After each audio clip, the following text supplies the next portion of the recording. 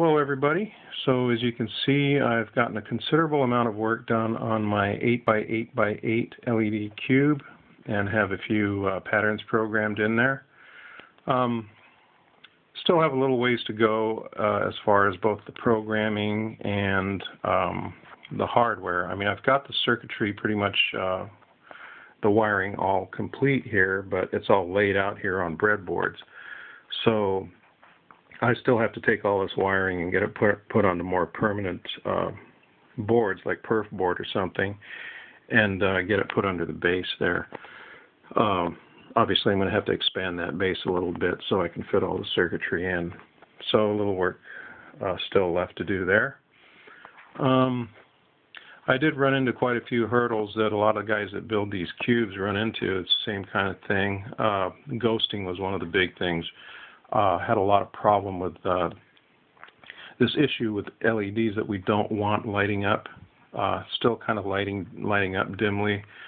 I found in my case the big culprit was these MOSFETs. I was trying to use these MOSFETs for the cathode layers to basically turn the layers on and off, and for some reason the MOSFETs just didn't seem to open the circuit completely. There's still some current running through when I didn't want them to.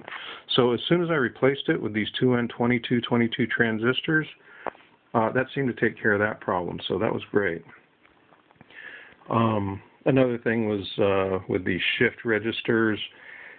I was trying to load these shift registers at the same time while that layer was on that I was loading the shift registers for. And the idea is you want to keep the layer turned off while you're loading the shift registers and then flash the layer on after it's done. So beyond that, once I took care of that, it did take care of pretty much all the ghosting, so I have virtually no ghosting anymore. So anyway, I do have a ways to go still, but did make a lot of progress. Probably be able to complete this thing in about another 2 or 3 weeks, and hopefully have something a little more complete and elaborate to show you.